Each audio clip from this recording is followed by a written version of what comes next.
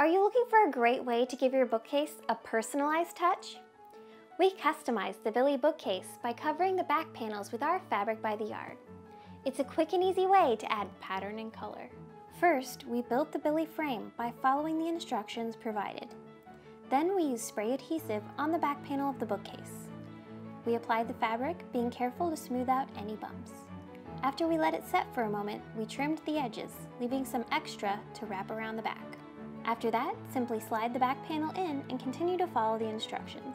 We finished by securing it to the wall and then added books and decorative items. For more creative solutions, visit IKEA-USA.com.